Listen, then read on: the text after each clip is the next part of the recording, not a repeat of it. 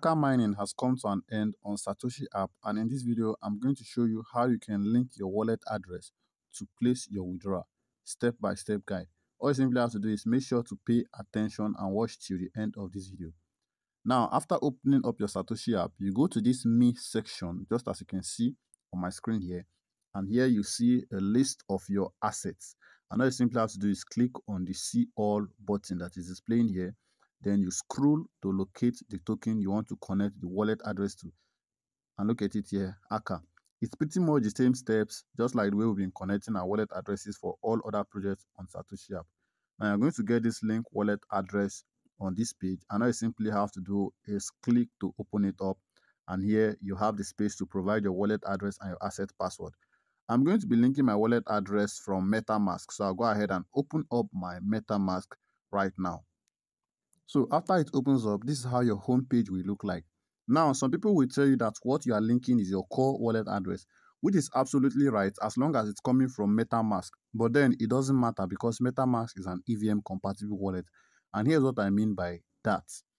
Let's say, for instance, look at this address on your screen here. Let me click to copy. I have copied that address, and that is the address I am going to be linking. But it doesn't matter whether I copy that address, I copy my core wallet address, I copy my Ethereum wallet address, as long as you are using MetaMask, not Trust Wallet. Now, if I switch network, for instance, let me switch to linear main network to make you understand what I'm talking about. So I got it. All right, okay, this linear main network is still on Ethereum. So let me add another network. Let me click on this add network to see the options I have. So on this page, you can see, let me add BNB. Since BNB is popular, almost everyone knows BNB. All right, so I've added and I've switched the network, and you can see on this page is my BNB chain.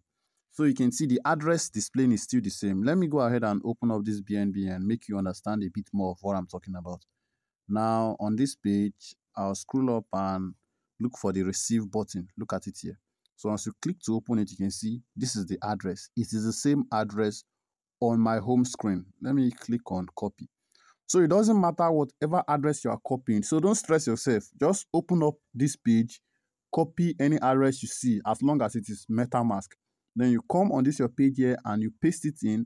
Then you put in your asset password. For some of you, might be required to do face verification. But now, after putting in the address, I go ahead, put in my address, then I confirm that this is the address I want to link. The next thing now, I'm going to receive a code to my email address. So I'll just go ahead and wait. All right, I think the code should have arrived by now, but I have not received a notification because my phone is on DND. So I'm gonna put out my notification and search for it. All right, you can see here is the code displaying on my screen, and I'll commit that code to memory, and I'll head back into my Satoshi app right now and paste in the code. Make sure you put in your correct asset password. If not, this won't work. So if you did the steps properly without making any mistake, you're going to get this message that your Akka withdrawal address linked successfully.